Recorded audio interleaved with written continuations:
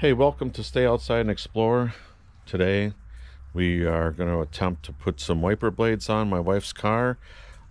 She's got a 2015 Ford Escape, and what happened last night is she was coming home and her wiper blade fell off.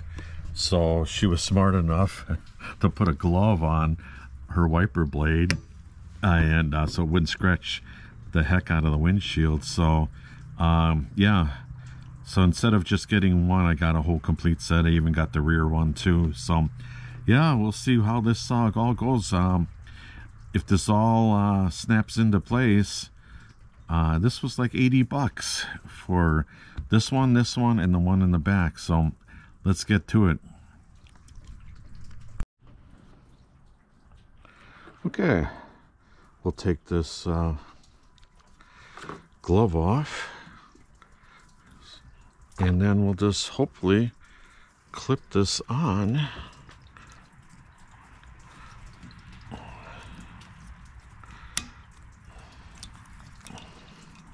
If this is the right one. Let's see.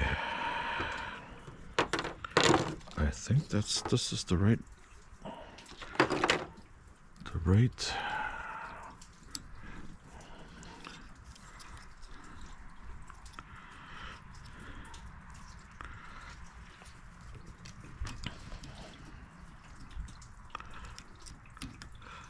Yep, you clip it. You put this end in first, I believe. Yep. It's clipped in there. It's supposed to be in the 40s today. Tonight's supposed to be getting down 30, 32, with a little bit of chance of snow. Maybe an inch. We're just getting a little snow burst. An inch here, inch there. So she can have her glove back. Gotta dry it off. Put this in the recycling. Let's take off the next one here. Like I said, these were like $30 a piece. So it's not a cheap, but you need them. So you might as well pay the price. Kind of the same design. This is the old one. Yeah. All right. So you just put that top piece in first and snap it in. Well, that's good. We'll just keep this one as a spare. You just never know. All right. So we're doing the back, the rear wiper blade. Looks like it's gonna fit, but I just gotta figure out how to do this. I replaced this once before. So it's an 11-inch. You can get that. I got that at AutoZone. So it's got to reach in here. Yeah, it's the right one.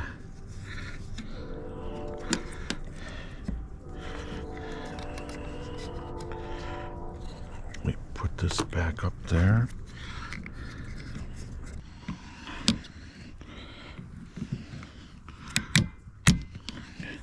I'll rip the damn thing off.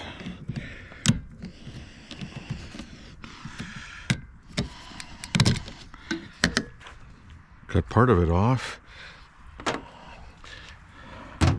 Yeah, I wonder.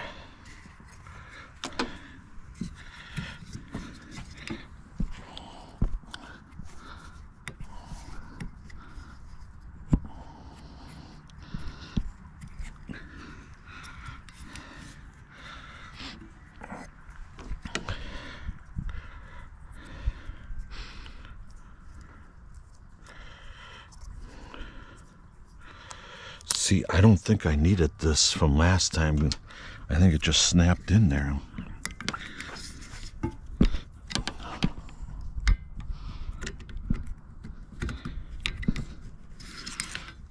Yeah, that's all I needed. That's what was, I didn't need this part. I remember it now. All right. Well, No cussing and swearing at this time.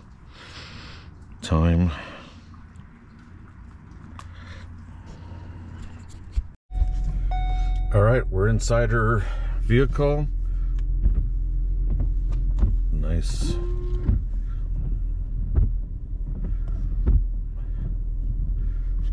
And then the back.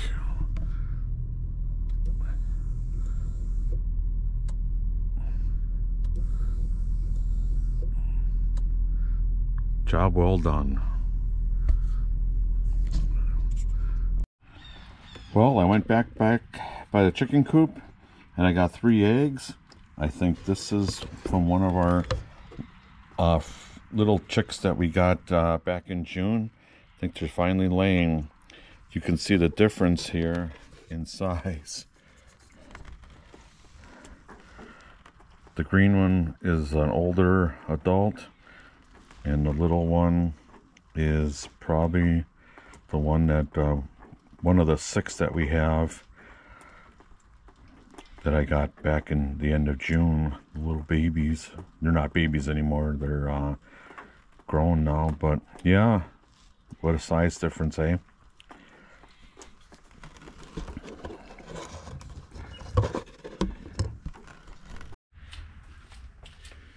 Okay, well, today I'm going to see if I can mount that headlight that I had on my lawnmower. This is actually for a bike. I'm going to see if I can put the mountings on the ATV. One of these lights is out and it's a bit pain to get to, so I figured I would just mount the headlight here, and then I can take this off, put the light inside, and then put it on there, and it'll be good. So let's see if I can get it. If not, I got this piece of wood.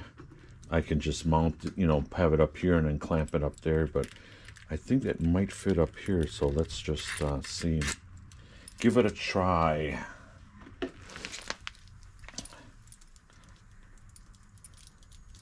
Because sometimes working, you know, the daylight is shorter now. So we'll see if I can mount this.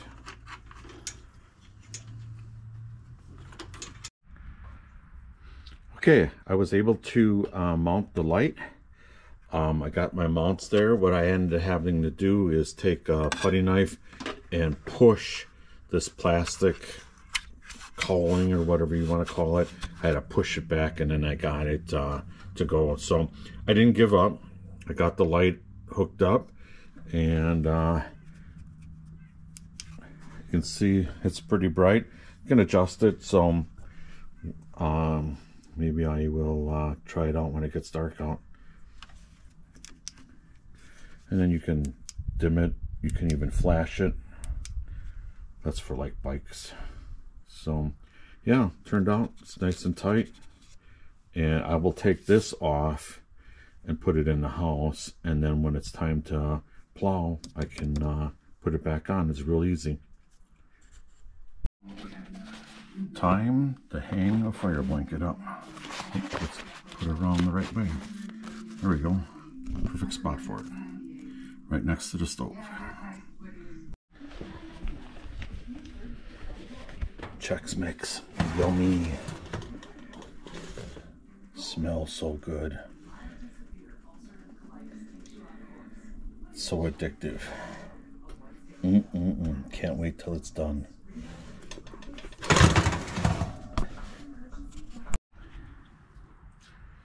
All right. Nice day. A better way to spend it than splitting some firewood.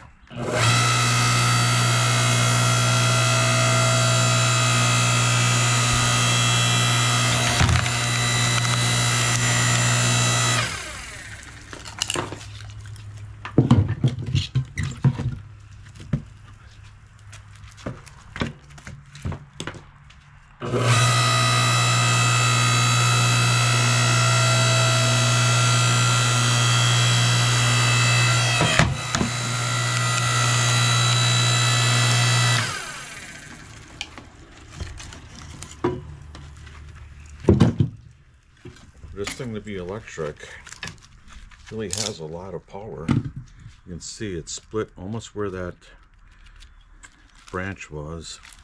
I'm gonna see if I can split it like this, where this branch is. Let's see what happens.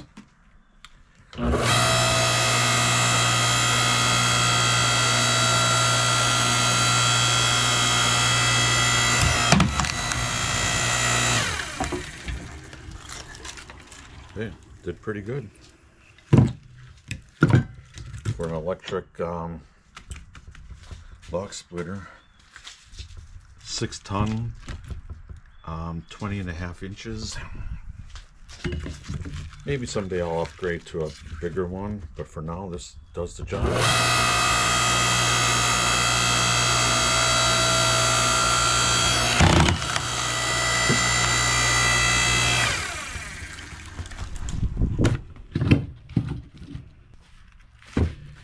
And I'm doing bigger logs too.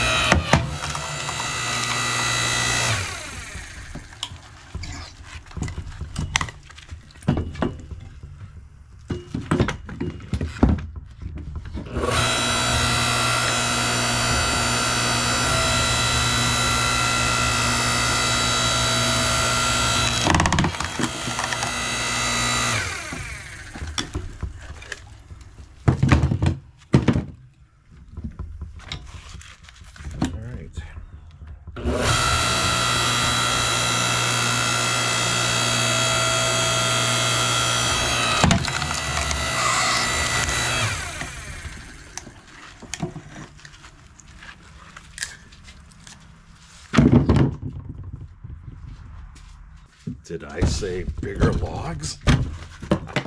Let's see.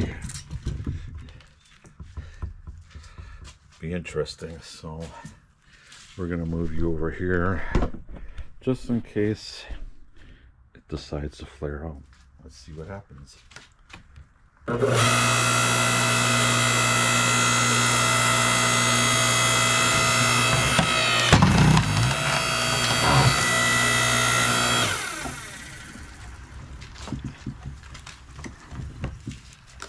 Split it.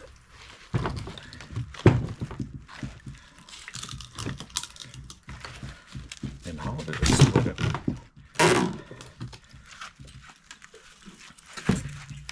We'll see what happens with that.